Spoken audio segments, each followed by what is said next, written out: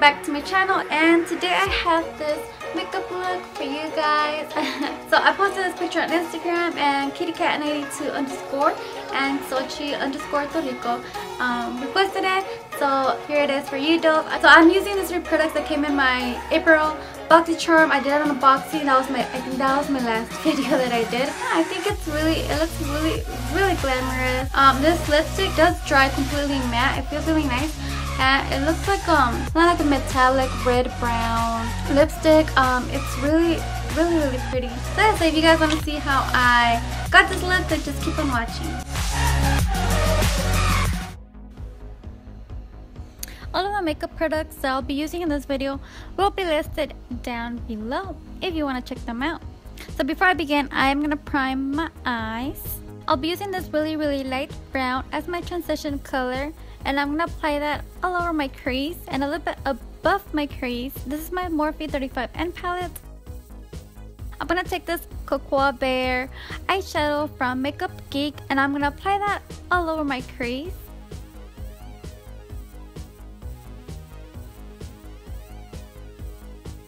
And to define my eye and my crease, I'll be using this darker brown, and I'm going to apply that on my crease, but not as much as the other colors, if it make any sense. Then I'm just going to blend all those colors together so I won't have any harsh lines.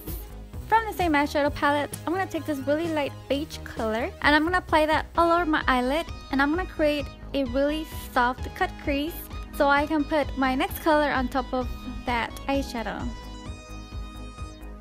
This is BrownHypnotic eyeshadow from Yourmineral. It is a loose eyeshadow, and I'll be applying it on top of that eyeshadow that I just used. I did wet my brush so the color can be a little bit more pigmented, and this eyeshadow has a lot of fallout.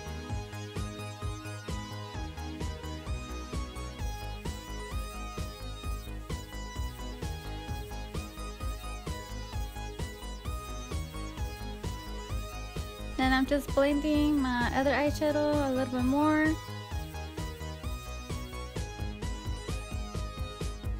And using a really light beige color, I'm going to apply that on my brow bone.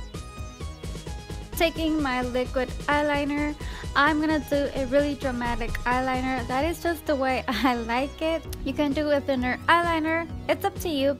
So yeah, I'm just going to fast forward this part because I do take long doing my eyeliner. Using this black lash primer from Blinq, I'm gonna prime my eyelashes. Then I'm gonna do another coat of regular mascara. Then I'm gonna apply my eyelashes. These are from Redcherry, and I'm using the dual eyelash glue. And I'm just gonna wipe away that excess eyeshadow that just fell off. So I'm gonna prime my face, and I'm gonna take my Maybelline Conceal Plus Perfect 2-in-1 foundation, and I really love this foundation, but it's really oily on my face. I don't know why, but I love it so much. I love how it feels. Then I'm gonna highlight and contour my face, and I'm still learning in this part, so sorry if I do anything wrong. And I'm gonna blend it with a sponge. Then I'm going to use my Wet n Wild contouring palette, and I'm just going to contour the hollows of my cheekbones and the sides of my forehead. From the same palette, I'm just going to use a light shade. I'm going to apply that on top of the concealer that I just used, and I'm just going to wait for it to set. And meanwhile that sets, I'm going to go on top of the visible lash glue, and I'm just applying more mascara, and I'm going to apply mascara also on my bottom lashes. I'm just dusting off all that excess powder. And with the translucent powder, I'm gonna set my foundation. I'll be highlighting my face with this Wet n Wild illuminating palette, and also apply some blush to my cheekbones. I'm gonna use this Ultra liquid lipstick in Honolulu. This came in my Boxycharm, and this one feels really nice on the lips. It's like a brown red metallic finish, and I really love it. And I'm just gonna conceal under my lips, and that's how it looks. Thank you guys so much for watching. I hope you guys enjoyed this video, and I will see you guys till next time. That's what we want to say.